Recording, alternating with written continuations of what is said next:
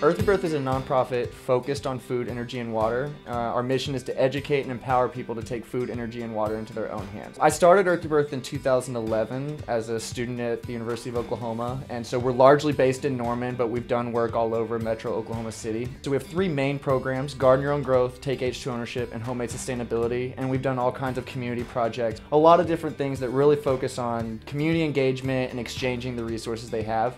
Well, sustainability is something that's very important in Norman, Oklahoma, and so is healthy living and education. And I think what Earth Rebirth does is it brings those all together. I think Earth Rebirth is visionary for a variety of reasons, but one that I think really touches my heart as a community leader is the leadership it inspires in our young people. Most people definitely know us for the Garden Your Own Growth program, where we set up our first school garden and then set the goal to get a garden at every school in Norman and have them either serve the cafeteria or raise money directly for the classroom. It's just a great resource, especially since when I started this garden, I was not a gardener. I had no idea. So it was Andrew and YouTube.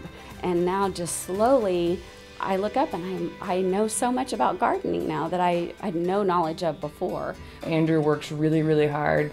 For such a young professional and entrepreneur, he's already made a lasting impact in the city of Norman, and he's incredibly deserving of this award. I don't necessarily see myself as a visionary, I just see myself as somebody who really wants to help people help themselves. I mean, Andrew's vision is fantastic. If I call him and say, I would like to do 1 bed, he says, no, you need to do 4, and here's why. He gives me vision, so it's not just his vision. He inspires us to have these bigger dreams. I would never have dreamed of having 8 beds. I thought I was going to have 1 tiny one.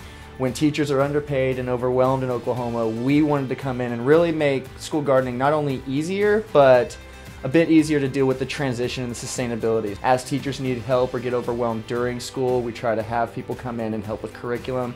Whatever we can do to help each school succeed, we try to be there for them. Making sure that our garden is something that if I leave teaching, it will still be here.